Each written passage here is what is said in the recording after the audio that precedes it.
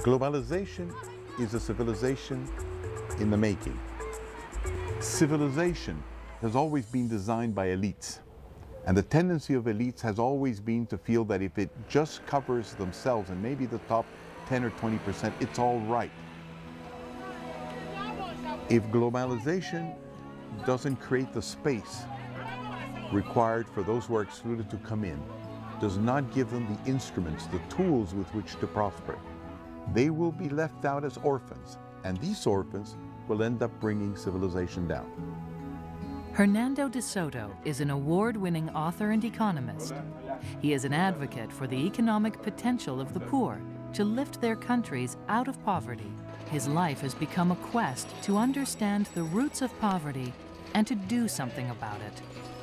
If we want to make globalization available to everyone, we have to understand what it is.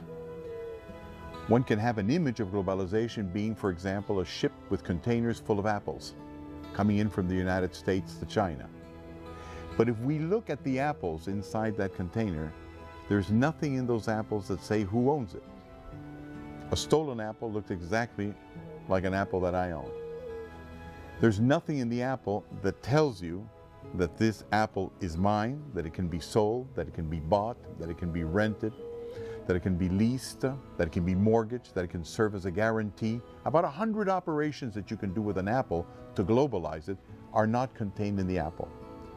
What gives the apple its global attributes is the law. It is the law that says what it is that the apple can do and how it can be transferred. In other words, globalization is not about apples. We've always had apples. Globalization is about the relationships we can create between ourselves to have large amounts of apple go from one place to another with a scale such that productivity, that benefits for everybody will go up. Globalization is essentially the product of the rule of law, and it's a rule of law that is really only accessible to 1/3 of the world's population.